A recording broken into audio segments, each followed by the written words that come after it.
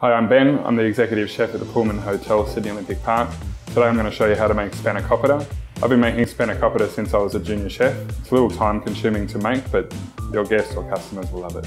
Alright, step one, we're going to preheat the oven to 180 degrees. Step two, we're going to melt the butter in a frying pan, adding in our garlic and eschalots. And on a medium heat, we're just going to cook those until softened. Then we're going to take our cabbage and add that in, saute the cabbage until it's wilted. Then we're going to remove that mixture from the heat and set aside to cool. Once the mixture is cool, we're going to mix in currants, feta, parsley into that cabbage mixture, seasoned well with salt and black pepper. Today we're going to use Pampers Filo pastry. We're going to take 3 sheets of that and brush melted butter in between each layer. On one side of the prepared Filo pastry, gather a row of cabbage mixture. This needs to be tight and well formed and in a perfect straight line. Then we're going to roll the Filo pastry with our mixture up into a tight cigar, buttering between each layer as we roll.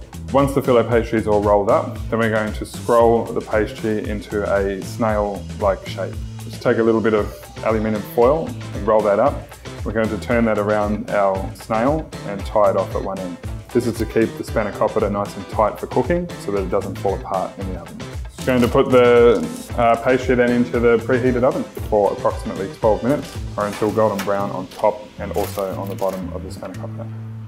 Mix together the yogurt and a small amount of sumac and season the yogurt as well to taste.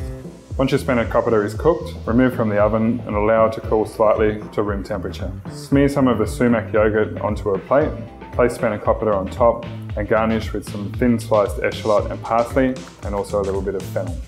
So this is my Spanakopita. It's a great vegetarian option for your menus. You guys show me your take on it.